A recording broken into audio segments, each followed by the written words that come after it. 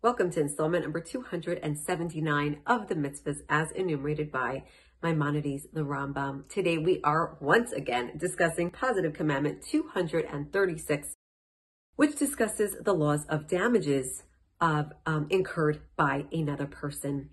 And as we've been saying, that really these mitzvahs are corresponding. They run parallel to Maimonides' Mishnah Torah, his legal code, and we follow the Sefer HaMitzvos, which does not have all of that type of detail, and therefore we are going back to the original mitzvahs. In the Sefer HaMitzvos, it only has the original mitzvah as it is written in the Torah, the verse that it comes from, and this verse that we are learning out the mitzvahs of positive relations between neighbors is learned from the mitzvah of today, of damages that are incurred by another person, through another person, ruining, breaking, destroying, hurting another person. And as we said, there are several different types of damages that can be inflicted, be it physical damage, be it shame, be it pain,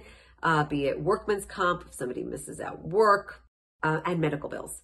So those are the 5 ways that a person can be losing out, and the person who caused the damage must repay it. And as we said, we are talking about neighborly laws here, and there are so many rules that come into play when it comes to neighbors.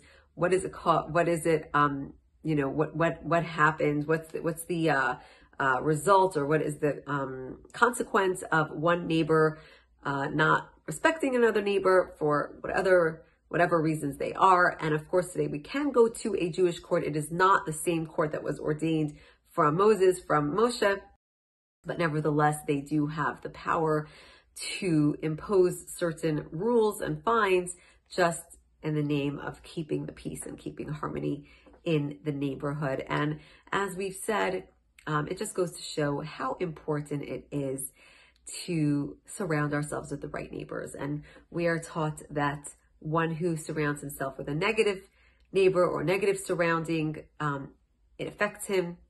And of course, the same goes for one who surrounds himself in a positive surrounding, that it affects him as well for the better, that the people we surround ourselves with are the sum total of who we are. It actually, we know that the 5 people we spend the most time with are the sum total of who we are. If we want to know what kind of person we are, look around at the 5 people we spend the most time with and think about it. Do they speak the way that we want to speak? Do they act the way we want to act?